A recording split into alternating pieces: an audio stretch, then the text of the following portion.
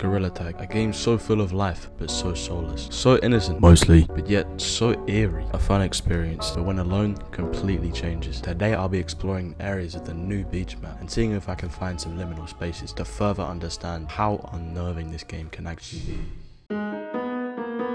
Loud, you know what we're doing today? I know. Pretty nice and bright out here though. He said nice and bright.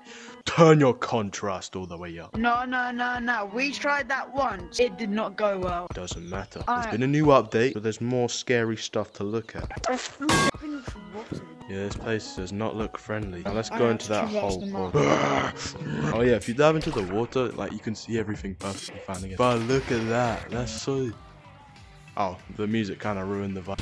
Hey, yo, get me out of it! That's the only time I will climb for my life. But there's certain aspects of this map that are kind of just eerie. Let me turn it all the way up now. I mean, first of all, this is quite weird. If you were in a private like this, I'm sure it'd be a lot different. Yeah, I was thinking this part here is a bit weird.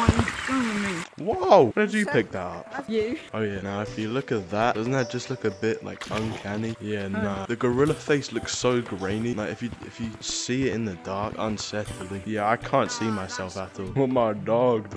Yeah, no, that's creepy. Hey, come down. I don't like this part at all. Yeah, you're like yellow. Yeah, good luck. Yeah, it's creepy, isn't it? This place just looks so simulated. It's weird, and that's not right. In conclusion, Gorilla Tag is just creepy. Hold up a second, what is that? Spooky jump scare.